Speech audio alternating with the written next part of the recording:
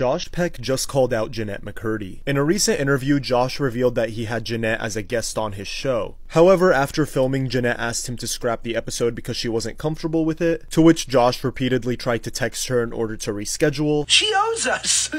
Which ended up with Jennette blocking him. Oh, wow. I think I might be blocked. And when Tana decided to bring this up and ask Josh about Dan Schneider, he got extremely defensive. What were your interactions with him like?